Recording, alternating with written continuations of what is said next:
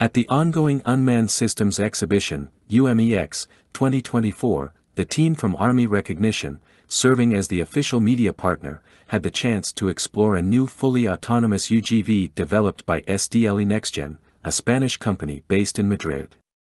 This robot, with a weight of 435 kilograms and compliant with the military standard IP67, stands out for its capability to operate independently without a teleoperator. Equipped with autonomous navigation technology and advanced sensors, this UGV is suitable for various operational environments.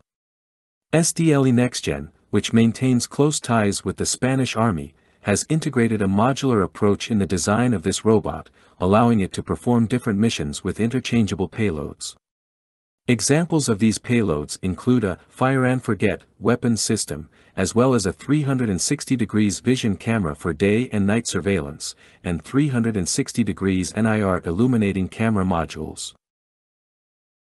In terms of communication, the SDLE NextGen UGV offers several options such as contacts, SG, refund, and Wi-Fi, with an operational range of up to 700 meters.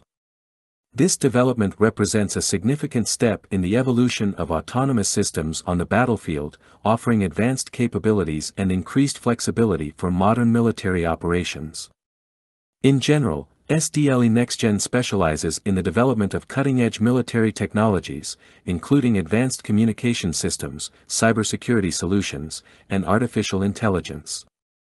The company also offers a range of equipment and systems such as surveillance and reconnaissance systems, armored vehicles, and unmanned aerial vehicles, UAVs.